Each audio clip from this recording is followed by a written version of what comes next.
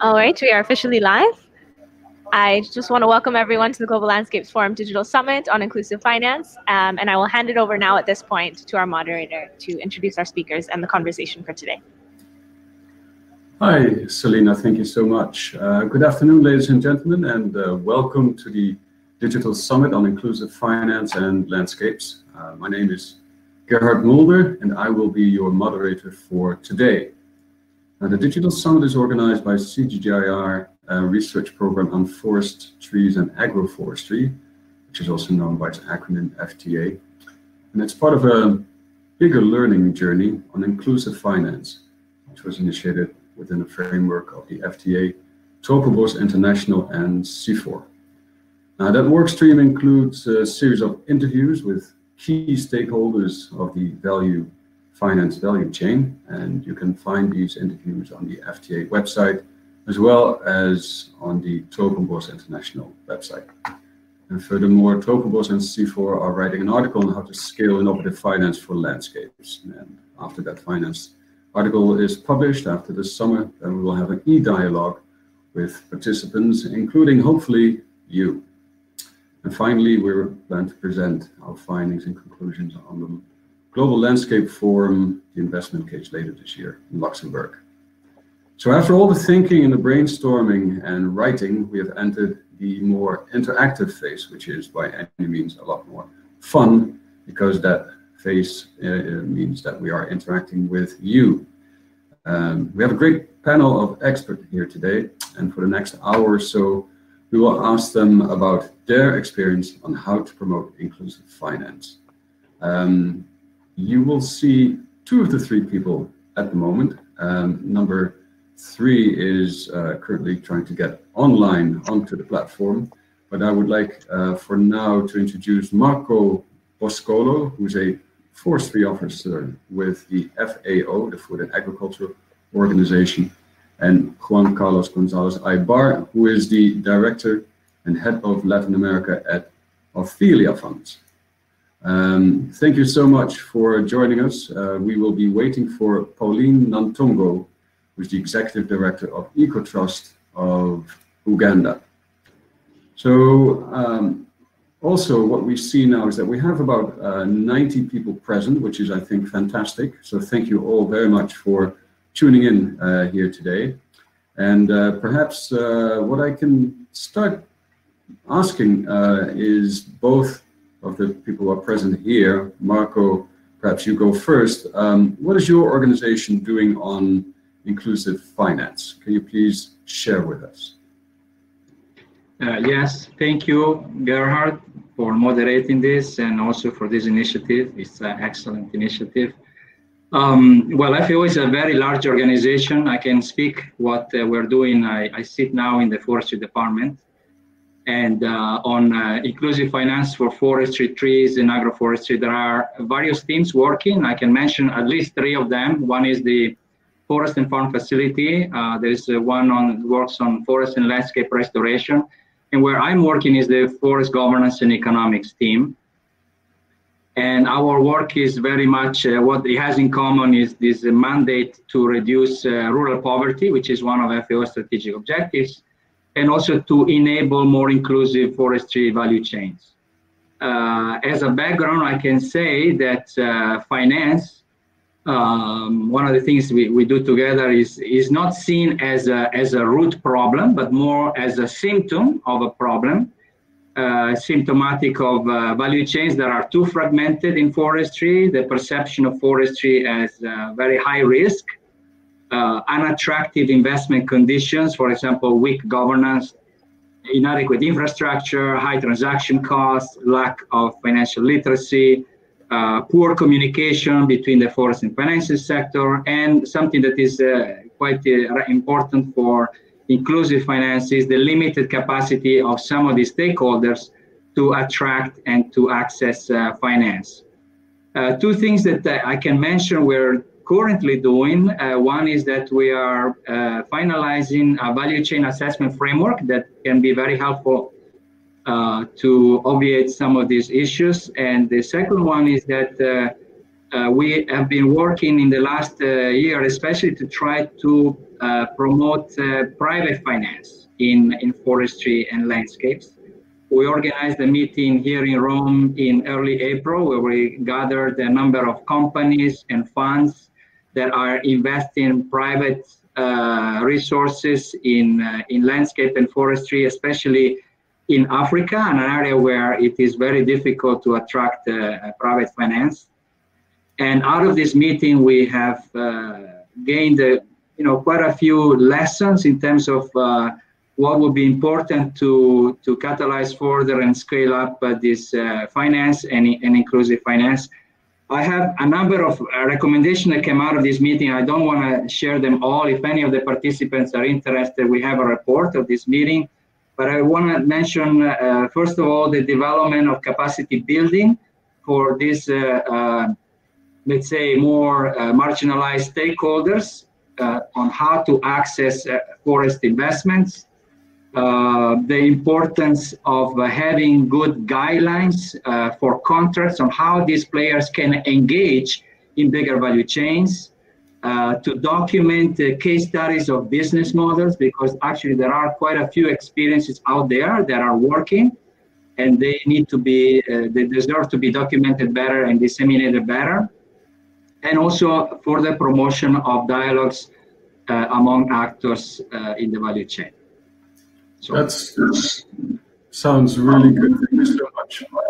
So it seems like none of the problems that we've come across so far are not able to be solved. We can solve all these problems. Juan Carlos, can you please let me know what you do on inclusive finance in Latin America?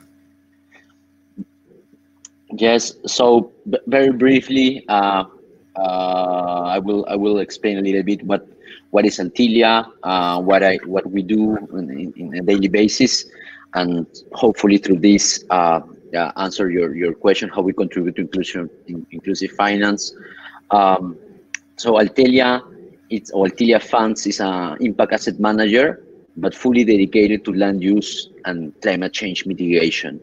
So we have this double mandate of investing in sustainable land use, and then through this also mitigate climate change. We as an impact asset manager, we manage funds. So we have a series of different funds.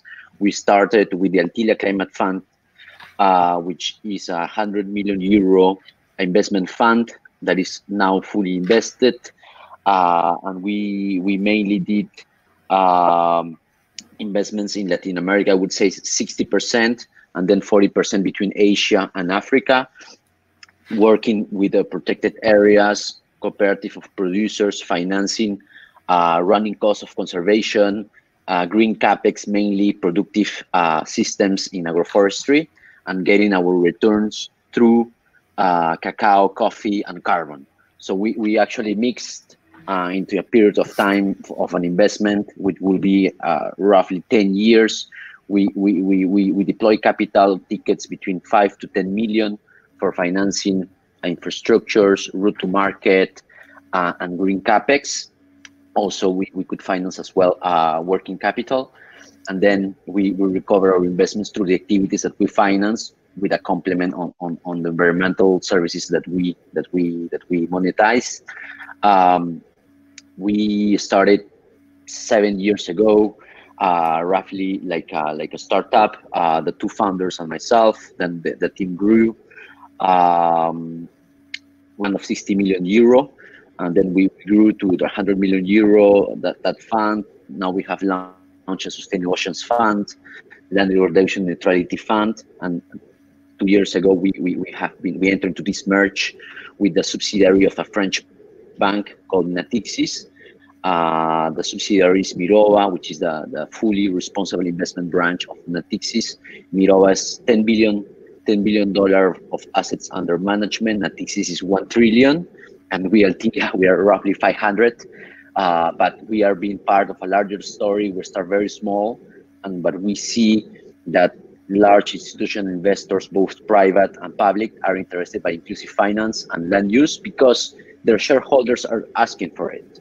So actually, what we are trying to do is to propose to institutional investors, being insurance companies, development banks, and other type of institutional investors, investment solutions for land use, because we know, and all the studies say, that there are billions of dollars of investments that are needed, that there are plenty of investment opportunities, but opportunity is a little bit more than an idea, because we know roughly, okay, we should invest in Latin America, in the Amazon, maybe in the highlands in Peru, but that's not really a project. So what we do, so we pitch to investors that there are the opportunities, we develop the opportunities, we pack into the investment products, we raise the funds, and we deploy it. So what we are doing for inclusive finance is actually paving the road or the path for institutional money, big bucks,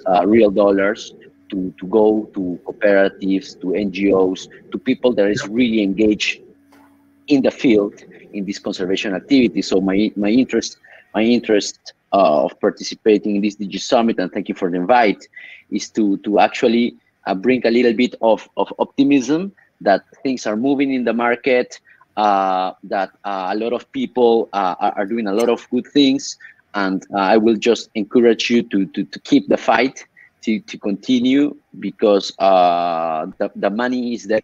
I was saying, our colleague Marco, the barriers, of course, still there, but when you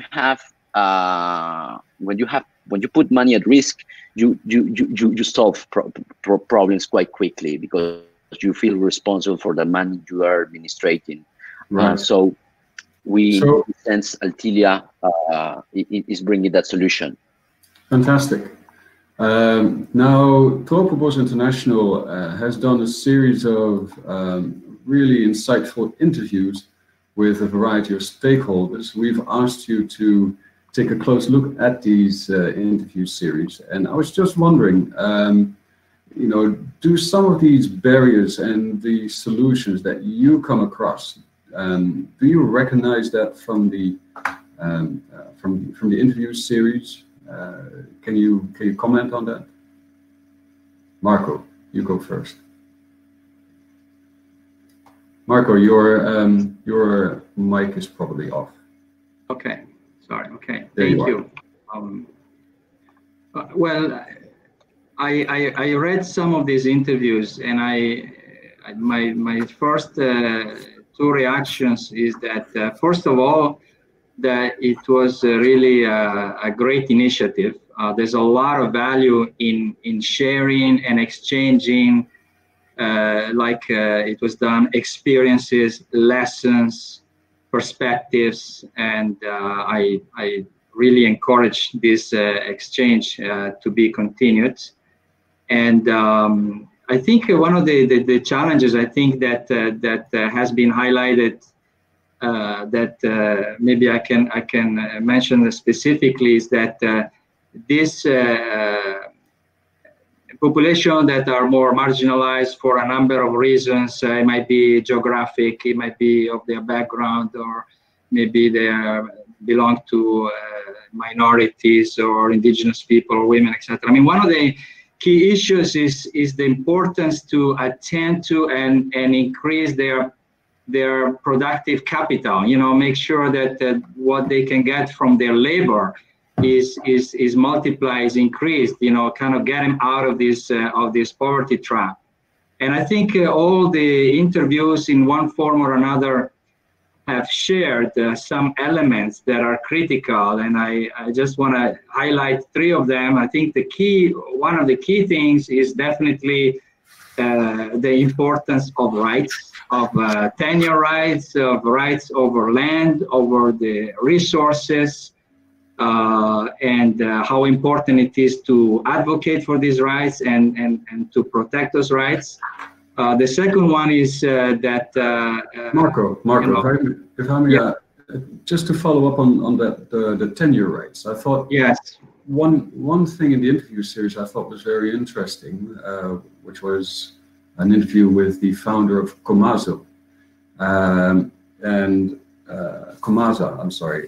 that they, rather than having formal rights, basically what they said was, it is enough if your neighbors if your local chief does not object to you claiming this land, which is, you know, a step down perhaps from having formal tenure rights. Would you agree that that is, you know, in some occasions perhaps an interesting way out of the problem of having formal entitlements? Well, it's a little bit more complicated than that. I think in some cases it is sufficient to have, let's say, agreement, especially, for example, when you have communal rights, and those as a community, they are fairly secure. But in many cases, for example, the land belongs to the government. The government makes agreements maybe with some private company.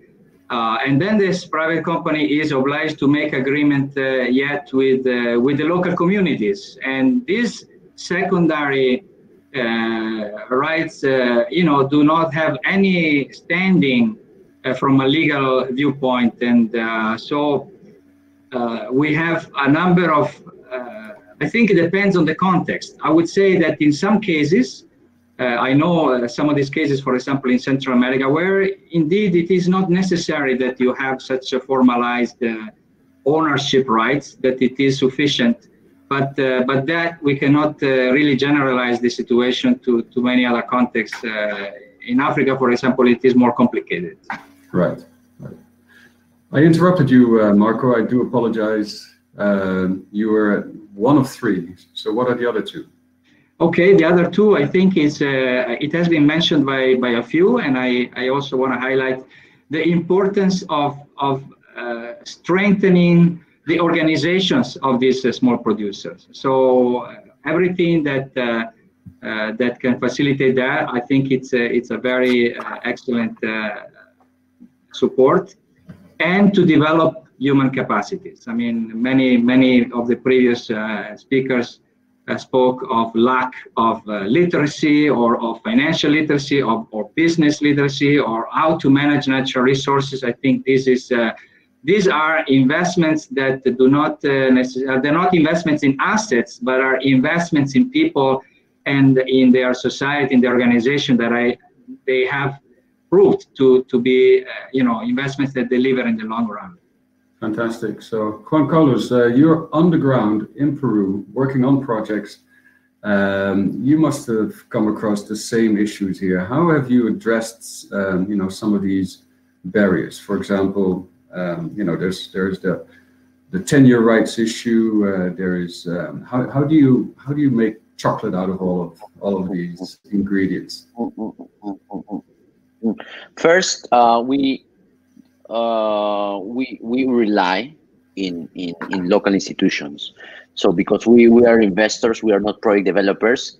Nevertheless, we co-build the investments we do, and so we rely a lot in the small local institutions that have proved to do right and have good experiences at small level, and then that with capital we can scale up and make it bigger. Of course, they have gone through this kind of issues, and we as investors, we also need to innovate a little bit in the way we, for example, we execute warranties, you know, for our investments. In the case of, for example, cacao, large investment we did in the buffer zone of the Tambopata National Reserve, restoring degraded lands that were abandoned that were previously deforested for papaya or cattle. So we restored these lands and to put cacao there. And so many of the families, 70% of the families, more than that, actually 90% of the families didn't have a property title at the beginning. So we said how we will invest in these lands that then 2 years after they will be invaded or they will leave. So we work a lot with them, and then we realize that they could be titled, but it's just that they don't have this habit of bureaucracy, you know, right. Measuring, going to the Ministry of Agriculture. So then you realize that with the small steps you can get you know, this formalization. But then also as an investor, you realize that it won't be wise to take a guarantee on investment on the land. They are living there for 30 years. So, for example, for investing in the partnership we do, instead of getting a guarantee on that land, as a traditional, financial or microfinance institution, we actually introduce a promissory note that is actually a promise of payment for these people, which is non-collateralized by land. But if you default in your payment, which is very, very small, it's $2,500 over 6 years, and we are talking about Peru. So, but if you default on that, you protest a promissory note into a notary, then you send it to the credit bureau, and they cannot get even a phone, or a credit card or this kind of thing. Right. So you have other types of implementing this type of guarantees, the card and stick. So you innovate. When you go to the field, you will have certainly some barriers, but there are the possibilities to actually solve it. Right. And in the meantime, I'm very happy to see Pauline Nantongo having entered our digital summit. Thank you so much, and I'm sorry that it was so hard to come online. Hi, Pauline, how are you? Hi, I'm also glad that I've finally made it. Hi. Wow, thank you so much. And so just we already had started the conversation, and I'm sorry about that. Can you just, in just a few minutes, perhaps share with us what your organization does in Uganda, and share with us your insights on what inclusive value finance means to you and what your organization does about it. Okay, I work in Uganda with an organization called Ecotrust. It's a local NGO, and we specialize in what is known as conservation financing. So we work with mainly rural poor smallholder farmers. These are very resource poor people that depend on natural resources for their food, water, fuel, wood, building materials, all their basic needs are dependent on the natural resources. But they are also far removed from markets, from sources of financing. So what my organization does is we identify the resources that they live with, we identify the innovations that they have, and package them into bankable opportunities to be able to access multiple financing sources throughout the entire rotation period of sustainable land use. So it's a blended financing model. Right. Where public funds are combined with private funds, as well as internally generated revenue from the land use option itself. Fantastic. So you really are on the front line doing great work. Now, as I asked the other two panelists, you also read the interview series that was conducted by Tropopos International, and were there some elements of those interview series that some barriers and solutions to scaling inclusive finance? What were some of the takeaways that you noticed, and do you recognize this? Yes, one of the things I recognize is that the challenges are similar. The challenges are similar, except they present themselves in different forms. Right. Because they present themselves according to the context in which you're operating, but they are all the same. Accessibility to where the financing is a problem. The challenge of aggregation, being able to achieve scale, yet even when you achieve scale, there's a lot of fragmentation with the people that you're dealing with. The perception of risk, where where the financing comes from, the way they look at the people that we work with as if they are a risky lot. And I saw that it takes a lot of innovation to be able to access these opportunities. Well, I find it interesting that you, just like Marco a few minutes ago, you did not have the benefit of hearing that, I believe. But you don't talk about risk, but you talk about perceived risk. And I think that's Yes. a real crucial difference there. Yes. Because perceived risk is really in the eye of the beholder, right? Yes. And it doesn't have to be real risk. Now, perhaps Juan Carlos, you know, you're a finance expert. Would you agree that banks or financial institutions, investors, don't invest in assets or projects that they don't know, that they don't understand? And the reason why you're so successful is because you have real intimate knowledge on landscape use, agroforestry, and are able to build businesses around that.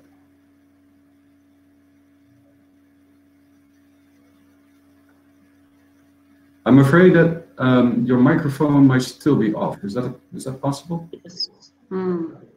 Sorry. Yes. Now it's good. It's good. Perfect. No, thank you. It's a little bit tricky because there are, you know, trillions of dollars have been lost during the financial crisis for investors that invest in things that they didn't understood. And so a lot of investors invest in things they don't understand, and that's okay. And a lot of things in bad things, but it's just the track record and the previous, you know, financial returns that they have got, and then you have bubbles. In land use, we are seeing a lot of investors that they are okay if they understand. They are okay that if they are not educated, but at least they need to find people that understand that and can work with them. And so I think that's a crucial difference, because of course institutional investors won't become land use experts, and they don't need to. In the part of the value chain on climate finance and land use, you have people like you guys, then people, you know, like FAO or our friends as well. Our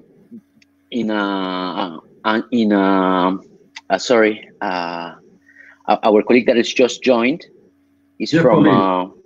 From Uganda. Yes, Pauline. Yes, from Uganda. So I think what there are few investors that are ready to be the first ones to raise the money, and now that we will have track record, others will come. So I think that there are more and more knowledge about the risk. Some uncertainties have gone because, you know, the Paris Agreement has been signed by more than 190 countries. It's a reality and will stay. So big companies, being oil and gas companies, being food and consumer goods companies, the investors, large institutional investors, they understand this. So this will happen. Risk will be, you know, better understood. I think what it will really be a game changer is that these different institutions across the value chain of climate finance gather more, are more active, because the funds, I think, they are coming. And one, you know, it's very young, this climate finance and land use investments. I think in 2, 3, 4 years we'll have more. Some success stories will be here. So there will be some track record on agroforestry returns, conservation, carbon markets on related to RED. So I think things will get better. Fantastic. Now, to what extent is it important that we connect different networks of different types of actors? Marco, I know that you do a lot of work, and you already mentioned some of the work that FAO is doing. How do you bring governments to the table? And what is the role of governments, for example, in other stakeholders, the private sector, the banking sector? How do you connect these networks, and who should be convening these networks? And should that be happening on the local level or on the international level, or both? Well, you ask many questions here at the same time. I would say that it is essential to connect these networks. You mentioned local bankers. Of course, these let's say, resources from the north are key. Very interesting, the developments that we're witnessing. There's also a lot of resources in the countries that are growing, and that maybe we have discussed a little bit less. And there again, we have an issue really of understanding, because what a banker in a developing country will know about forestry is maybe they will see what they read in the newspaper, which is usually about invasions or wildfires or social conflict, and so it has kind of an exaggerated negative perception of what it means to invest in this in forestry and landscape. It is not really seen as a business with potential. So that is one thing. And the government, obviously, they can do a lot. I think almost every interview I have read has mentioned the importance of an enabling environment for investment. And I think the government plays a key substantial role in this. First of all, as I said, to make sure that the rules are clear and they are respected, not only when it comes to rights, but also other obligations that the country has made in terms of legality, etc. Governments can also, really promote a lot of public finance instruments. I mean, I know some countries now that are accessing climate finance. They have some kind of a benefit sharing agreements or revenue sharing agreements, whereby some of the resources that the country gets get distributed or redistributed at the local level to promote sustainable forestry and sustainable landscape activities. Governments can have public procurement policies whereby the products that are produced by marginalized, poor people in remote locations somehow get preferential access. Here in FAO, for example, we're exploring linking forestry and landscape with the school feeding programs, with homegrown school feeding programs, where agricultural products that are produced by small farmers get purchased by the government to feed their children when they go to school. Or there might be specific investment programs, like in Guatemala, there is one that I know a little bit quite well that supports specifically small producers. So these are just a few things. I mean, the list goes on. If I have time, I can share some more. Great. Now, Pauline, does that resonate with you? What is your experience with the local government in Uganda, or maybe not the local government, but the government in general in Uganda? Are they helping you? Are they investing in creating that enabling environment?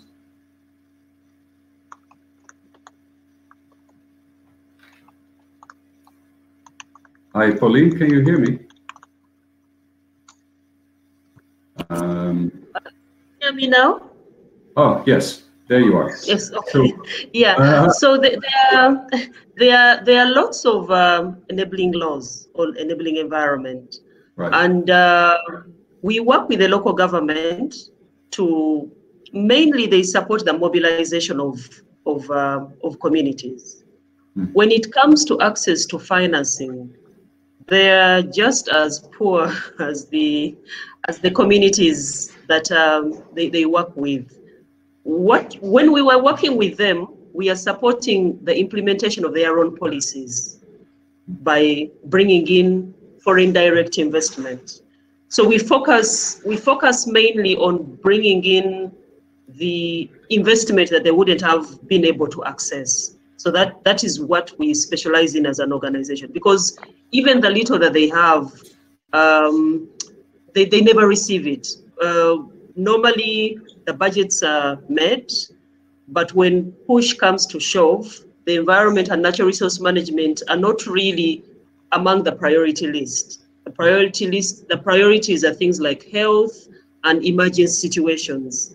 So things like forests, they are looked at as resources to bring in income, but not necessarily resources that need to be invested in. Mm-hmm. So normally, yeah, normally we access public financing, but from bilateral and multilateral donors. Right. Okay. Now, yes, building on that,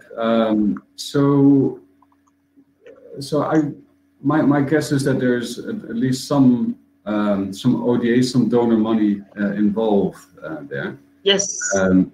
And in general, how would you describe your experience with that? Are there lots of strings attached, or do you feel that some of this money is also, in a way, risk capital, and that if you make mistakes, which is, you know, inevitable when you are innovating, that you're not being punished for that? Do you know what I'm saying? Yes, I'm do. Our experience and the way we are currently approaching it is that there is a type of financing that is appropriate for every stage of the growth. So we work with the smallholder farmers, and what we do is to transform the smallholder farmers such that the sustainable land use approaches become a profitable venture. So we work with the smallholders, we make each one of them write a land use plan, which also doubles as a business plan. So we access donor funding for the preparatory activities, for the project design activities, for the project development activities, for the project expansion activities. And then after we have established the program, then we access private financing, but through sale of environmental services. So most of our approaches are market-based incentives. So the farmer, the landowner looks at these as various income streams. So at the beginning, when we have nothing, then we can use donor funding. And the conditionalities of the donor funding are achievable at that stage. They are to develop management plans, their awareness activities, capacity building, but we use being able to access private financing as one of the indicators of success. Right. So when we have established that, then we quantify the environmental services that come from that land use activity, and then we sell them on the voluntary carbon market and other environmental service markets. Other environmental service markets have been very difficult to find buyers for because they are perceived to be local in nature. And like I said, we are all scarce, resource scarce. So it has been a lot easier to access the carbon markets because that's a global market. We have had instances of selling watershed services, but that has been very, very minimal. Now I see a real nice connection here because Juan Carlos, you know, you basically start where Pauline ends, right? You know, when you are looking for projects, you are looking exactly for the kind of work, the preparatory work that already has been done by Pauline and her colleagues. Yes, and that's really wonderful because it really shows that Pauline they are really doing hands-on and understand how these things work, and the way that we know that to change the dynamic from an unsustainable land use practices to a sustainable land use before the non-carbon revenues take off, it will take a while, you know, 3, 4, 5 years. You know that you build the trees, you put the revenue model, you have the offtake agreements, and that if you are in the value chain like cacao or coffee, it is global. If you're in local products, it's even more difficult. So we really have seen that the carbon is a powerful tool for making this transition to sustainable land use.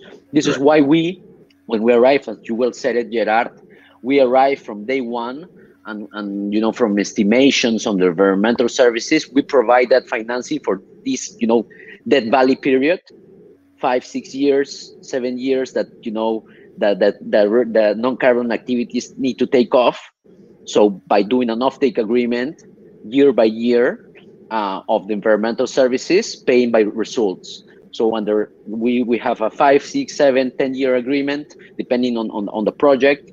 Where we finance and we deploy the capital in a quarterly basis based on, as Pauline was saying, on indicators of activities.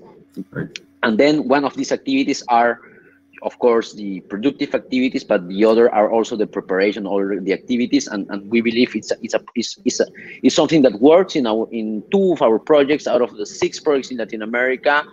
We already have passed that period of the subsidy from environmental services, and now the cooperative and the people's living from cacao, for example, or from coffee. But without the carbon, on these 5-6 years, it would have been impossible to arrive there. So Pauline, congratulations on the work you are doing, because it's fundamental. Very nice. Yes.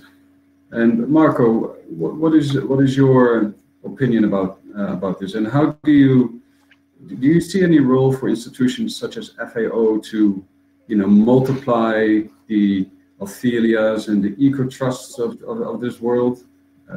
Because there's only one Althelia, unfortunately. We need 100 Althelias, and there's only one Ecotrust, but we need 1,000 Ecotrusts. Tens of thousands.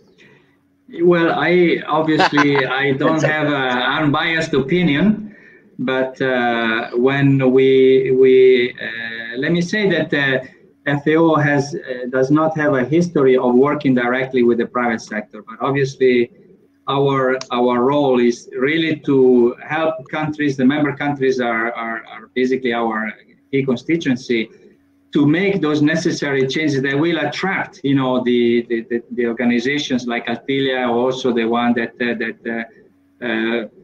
Pauline is running to do better their job. I think there are a number of things FAO, organization like FAO can do. For example, a lot of these markets for products that will emerge from these innovations, they are increasingly local, national, and regional markets. I'm looking at timber and other value chains. And, one of the constraints we've been told by companies and funds is that it is difficult to mobilize investments in a situation where we know very little about these markets. We don't know how fast these markets are growing, how to segment these markets, where these markets are going to be. And I think organizations like FAO is in an excellent position to support this. Also, it is very much, part of our mandate, really, to work with constituencies like to reduce rural poverty. Therefore, in terms of the beneficiaries, in terms of promoting policies that can facilitate that. So this is something that organizations like FAO can do. One of the things we've been asked to support is the setup of forest finance information hubs, which is places at the local, national, or regional level that can provide information, especially for this type of constituencies, the poorest, the more marginalized. Big companies have easy access to information. They can do their own due diligence studies. They can do their consultancies. But small farmers, producer organizations have a lot more difficulty to access this information. That is also what we've been asked to support with. Fantastic. So in the meantime, there's an active discussion going on in the comments section, which is fantastic to see. We've also received a couple of questions already, and I'd like to read one of the first questions here, which is regarding the finance, access to finance a restoration project. How to access the finances allocated to support a restoration project? How? And at which level these finances can be accessed? A group of organized smallholders, farmers can apply for it, NGOs or government ministries. In other words, who from the restoration stakeholders is eligible to get these finances? I think that's a real fundamental question, because if there's one thing that also came out of the interview series, and some of these interviews were held with representatives from banks. Banks want a concrete organization that they invest in, right? They can't just you know, if you are FMO or if you're, you know, the European Investment Bank, you invest, you reach the smallholder through an Althelia fund, or you reach it through a farmer co-op. So what are some of the local structures that you see, for example, and Pauline, I'm first addressing this to you, that sort of the local entities, if you like, that can absorb an investment or that can take on a loan? What are some figures are out there? Yeah, well, there is a lot of, like we said, there's a lot of risk perception. And an organization that is able to take on that loan is an organization that is able to demonstrate, first and foremost, ability to understand the risks, but also has the mitigation measures in place to deal with those risks.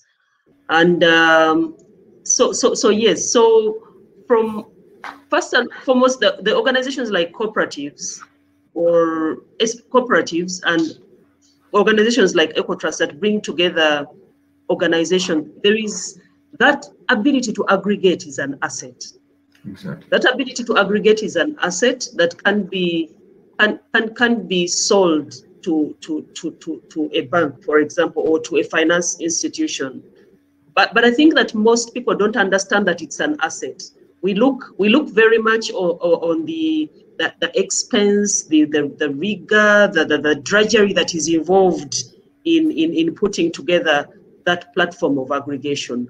But once an institution is able to master the art of aggregating the kind of target audience that they have, then it becomes an asset that will enable accessing these sources of financing. Yes, and Juan Carlos, so in Peru, for example, in your Madre de Dios project, who did you invest in? Who, you know, which bank account, you know, did you put the money in? Yeah, yes, it was an NGO, and this is why, as investors, we need to diversify the way we invest, and this is something that a fund, a specialized fund, that is incorporated as a risk capital fund is able to do. This is why we believe that in the value chain, there is place for asset managers, because as you said, the European Investment Bank won't go and do the due diligence and invest in Peru, right? And they do tickets from 20 million. So this is why we believe that we have a role to play.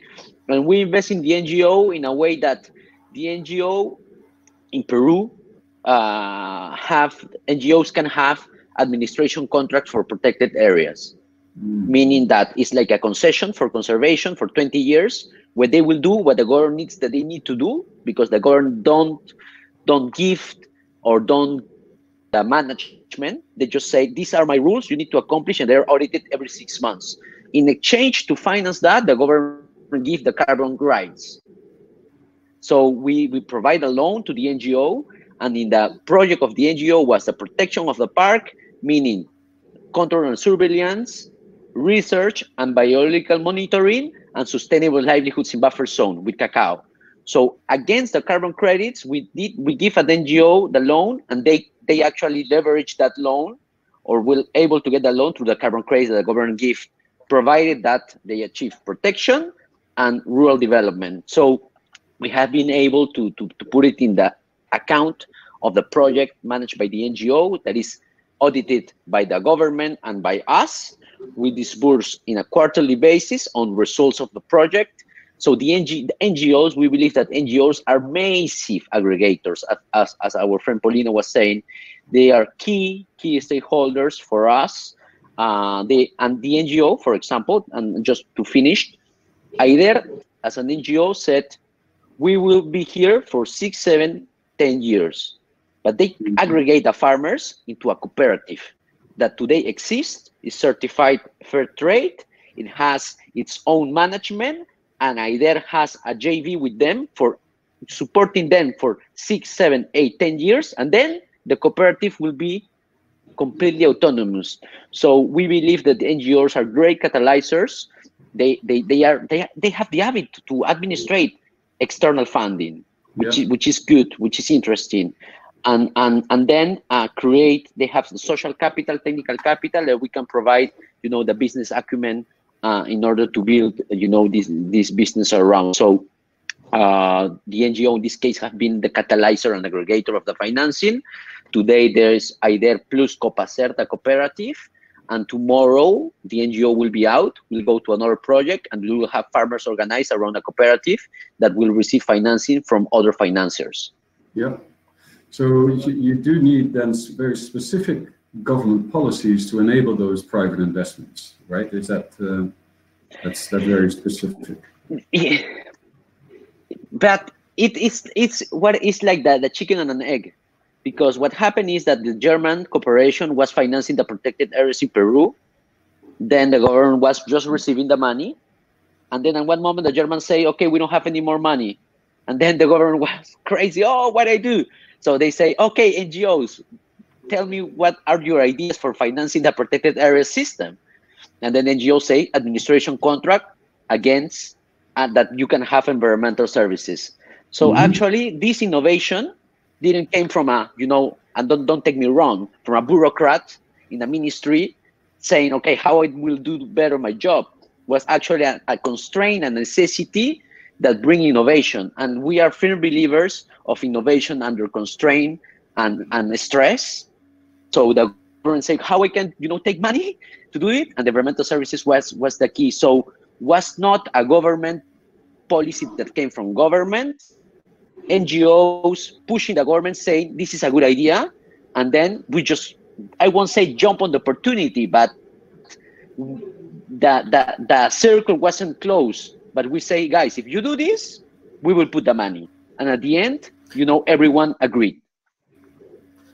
Now, there's something really interesting that you said there. You said the Germans pooled the money, and the money was basically sitting with the government. And that sort of addresses perhaps a bit of a larger issue here as well, and that is, how do you organize for innovation? How do you empower your frontline employees in a way? And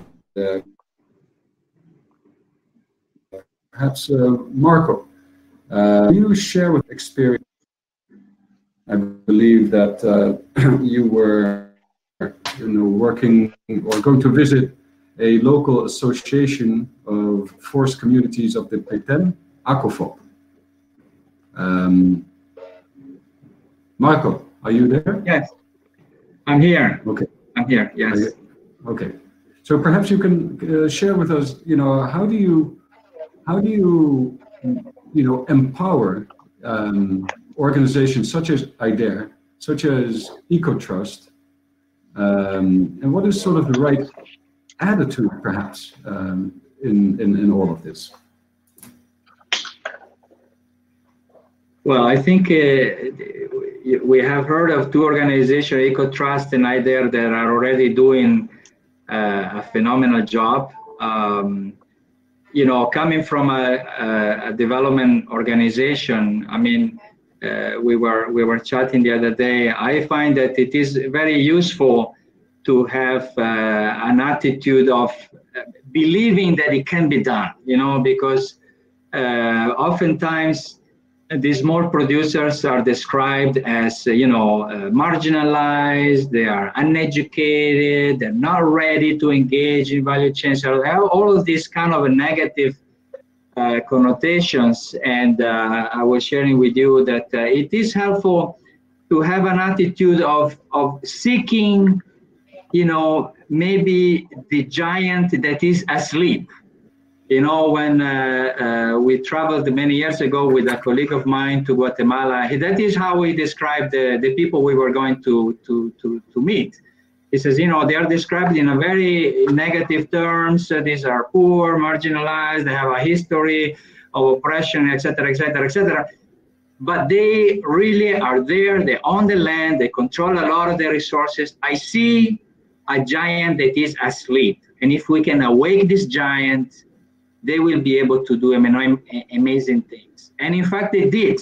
They really, anybody who knows the story of the associations in Guatemala can really attest to what they have You know, so I think one of the attitude is really to have an attitude of really going beyond maybe the immediate reality and really see what is the potential, you know, and how we can bridge this gap between what we see and what could be.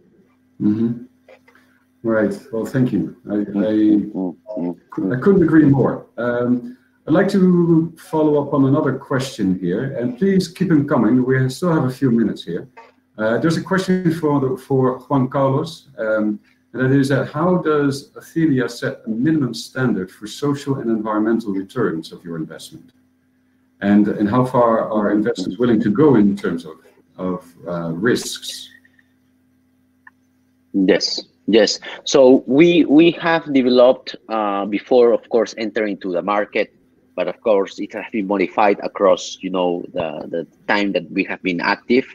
Our ESG policies, and also what we have, which are our ESG, environmental, social, and governance standards. So we have a set of standards that, you know, each of our projects needs to follow. The projects are audited against those standards. If they fail during the due diligence period, we don't do the investment. In addition to this, as you know, some projects probably because we are not here to reward people that do everything good.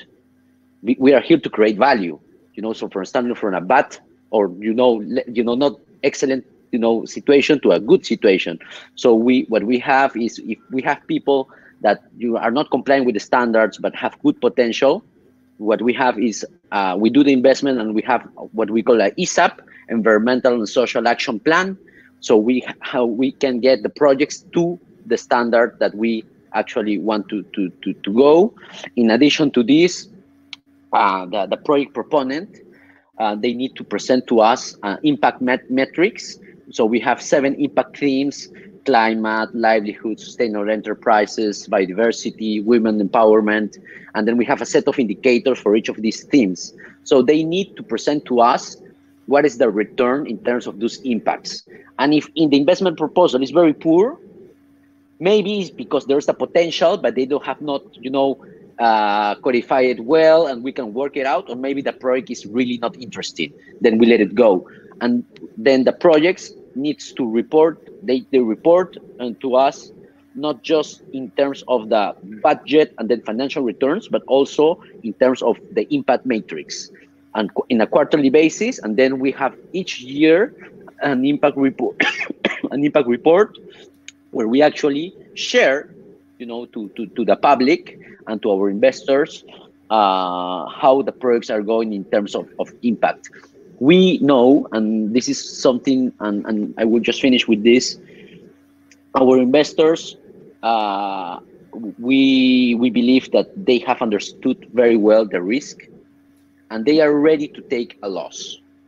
That's, of course, nobody wants to lose the money, because we want to keep the patrimony to be reinvested, and we do the best we can.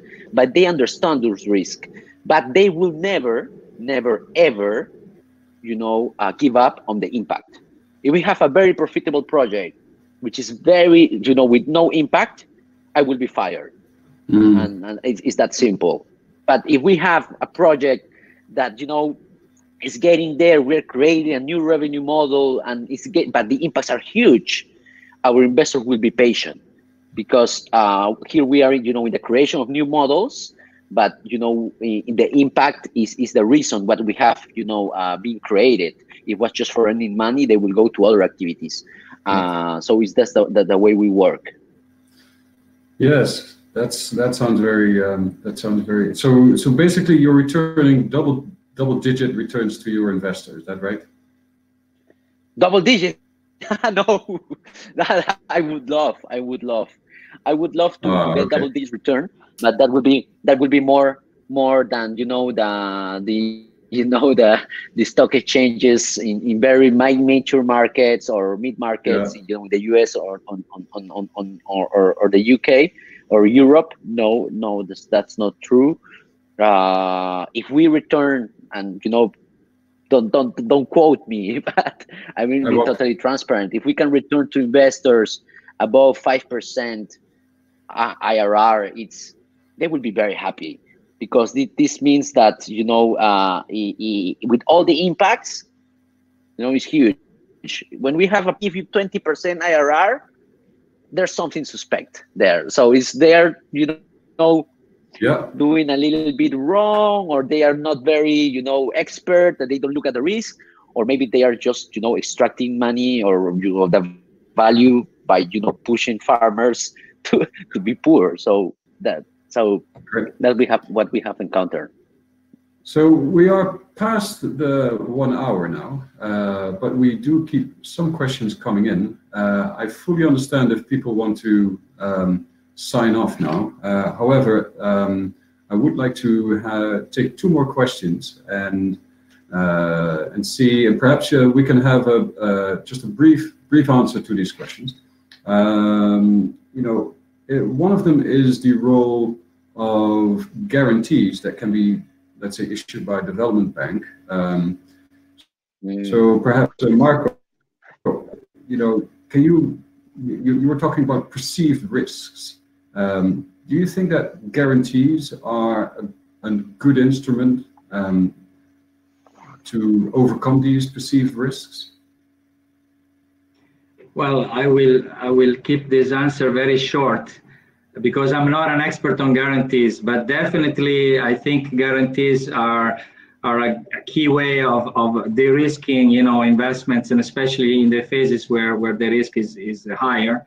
I'm sure Juan Carlos can speak much more knowledgeably than me about guarantees. Juan Carlos, you know all about guarantees. Yes, no, thank you, Marco. No, not all. And I'm not an expert at all, but I really experienced the benefit of it. Just very briefly, our first fund, we closed it at 60 million, and it took like 3 years to the funders to close the 60 million. And then we received a 50% loss guarantee from the US government for, you know, up to $133 million of investments. And 7 months later, we reached the 100 million. So it took 60 million, 3 years, and then, you know, 6 months to just close the fund. And the second closing, that was necessarily because there was a guarantee. We are launching, it's public now, a biodiversity fund for the Amazon in Brazil. And we are receiving a strong support, first loss guarantee from the US government. And that is helping greatly to go to the $100 million fund dedicated for Brazil. In Peru, just Marco was saying something very interesting. Local money.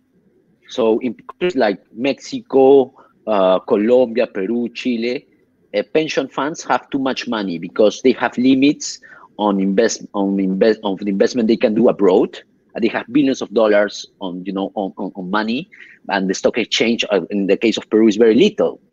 So with this surplus of cash that, you know, the institutional investors have locally, they won't risk it, right? They will do it responsibly. But guarantees are a great instrument, and we are in deep conversations with the largest pension funds in Peru and Colombia for with some government guarantees to put a dedicated funds locally. So local funds won't be anymore. Althelia will be involved as an European asset manager, but it will be local funds paying taxes, you know, in Peru, in Colombia, investing Colombian money, Peruvian money into Colombia and Peru, thanks to guarantees. And this is something that the Dutch government, the French government, the US government are doing. And I will just, before finishing, it's a good investment for governments because we pay them for the guarantee, and we don't want to lose the money. So they receive the money because it's like an insurance. And as you know, insurance companies, they earn a lot of money because, you know, and there's no always losses, and people don't want to lose the money. So I think it's a good mix between the incentives and a wise way to use capital.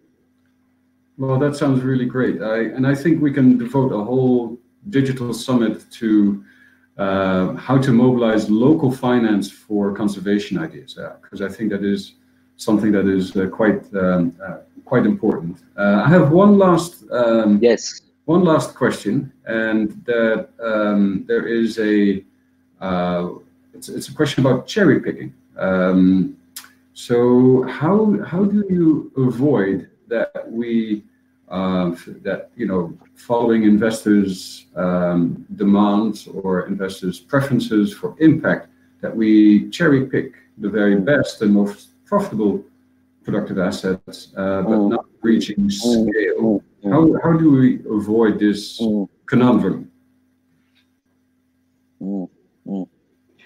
Well, I can say just a couple of words on this, and I think that in general, investing in certain landscapes and financing these activities and making this financing inclusive is already a huge challenge. I would say if there are situations that we can call cherry picking, I would say let's really learn from them. There is a lot to be said.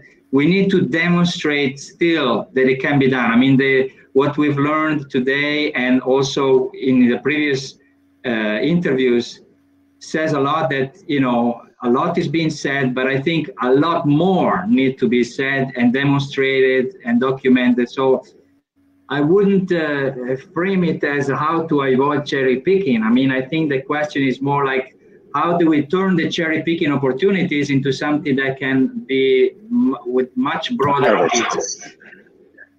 Yeah. Juan Carlos, any last words on that? I think that the asset managers need to invest in teams, into front office teams, and go there and look for new projects, because it's true that you can have a very nice project with 4 funds, and then you actually have a problem of they will cherry pick who are the investor I take, and then when you have too much money into one counterparty, it's dangerous. To have very good institutions that have done well, then you have a lot of money, a lot of investors arriving to knock on their door. That could be very detrimental. So I believe that we need to do a work of getting out of our comfort zone, go to new frontiers, new projects, and keep risking. Because if we don't risk in no industry something new that have arrived, everything was said before that things were done.